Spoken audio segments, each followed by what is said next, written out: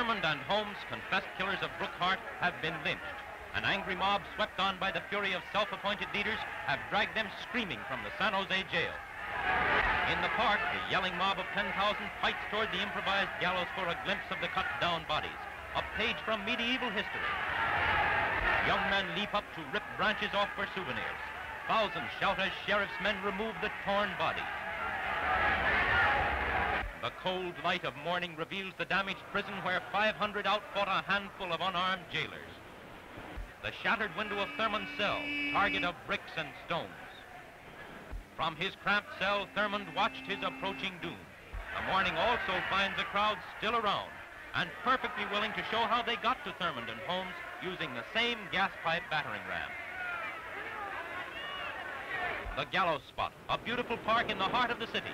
In press statements, Governor Rolfe condones the lynching. To the newsreels, he says, "The people of California are peaceable and law-abiding citizens.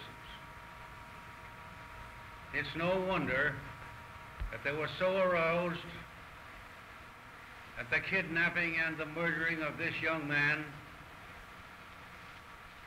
that they momentarily forgot themselves and was determined to give notice to the world that kidnapping and the murders which follow it would not be tolerated in this state."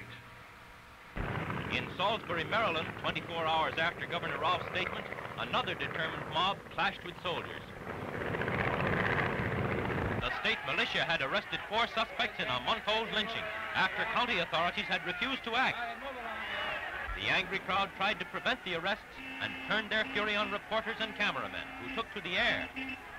The Maryland arrests bring into focus the question, mob law or the law of the land?